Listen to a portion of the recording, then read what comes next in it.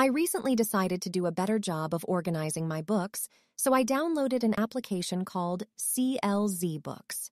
The initial screen will vary depending on your settings. In this case, the screen is using a list presentation, displaying all authors, and the books are sorted by author and title. At the top of the screen is a caption bar with the name of the application, a hamburger menu on the left side, and a search icon on the right side. Below the caption bar is a toolbar with a filter icon on the side. On the right side of the toolbar is a presentation icon and a sort icon. Clicking on the presentation icon displays a menu with 3 selections: list, cards, and images. Currently, the books are being displayed using the list format. Here is what the card presentation looks like. The image presentation allows you to use a scroll bar to change the size of the images. For the rest of the video, we will use the card presentation. The sort icon displays numerous choices on how to sort your books.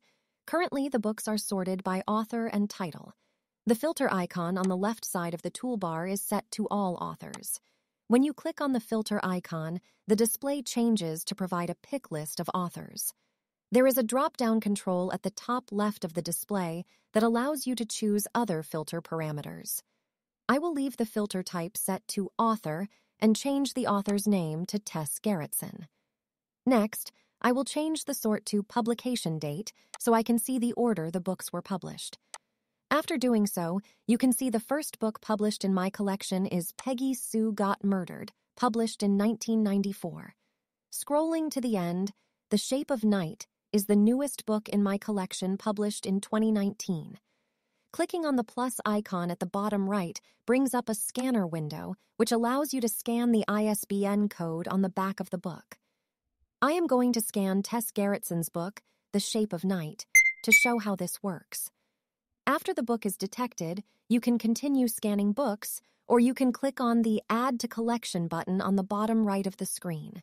In this case, I get a warning the book is already in my collection. I will choose to add the book anyway. After clicking on the X in the upper left corner, the application will exit from the scanner mode, and you can see there are 2 The Shape of Night books in my collection. Thanks for watching this video.